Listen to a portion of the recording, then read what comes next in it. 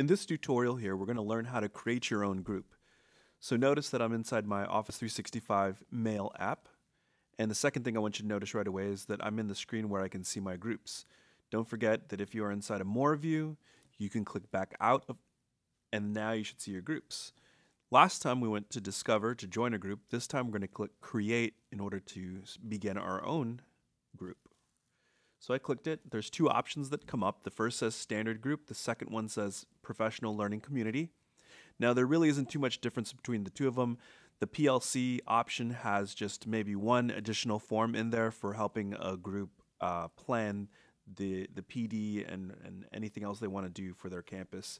So most of you will just want to create a standard group. So let's go ahead and click Next.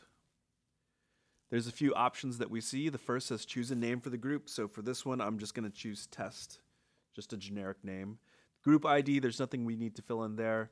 There is a spot for you to add a description if you would like. It is recommended that on privacy, you change your group setting to private. This will ensure that students will not be able to view any sensitive materials that is available inside of your group when you leave it public. The next option we have is language. I'm going to go ahead and click English. And then the very bottom option is an important option we need to talk about. It says subscribe new members so they receive group conversations in their inbox. If I put a check mark on this and select it, then any conversations that happen will show up directly inside of your inbox. If teachers feel like maybe this is going to cause too many emails to show up in their inbox, you may want to leave this unchecked so that as new messages show up, they will pop up here inside of your group inbox. I'm going to leave subscribe new members on and go back up to the top to say create.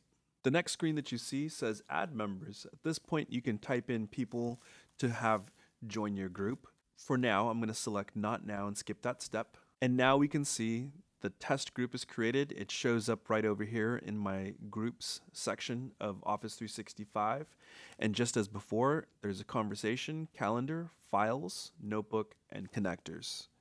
Of course, I can go to new conversation to instantly message anybody that's a member of this group. If you look over to the right, you will see a couple of options that you should pay attention to. The first would be these three dots right here. By clicking this, there's a couple of options to pay attention to. Now, first, I see members.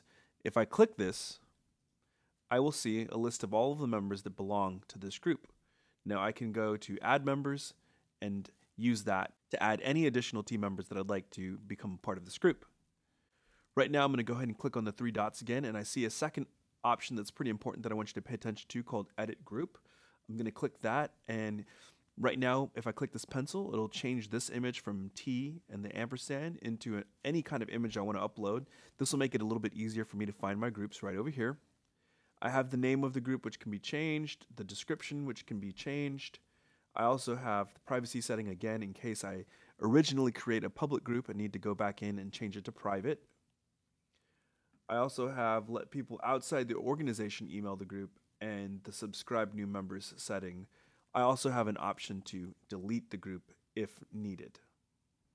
Now, one thing you may want to do when you're adding members is, let's go ahead and add Tanya Mills as a member of this group.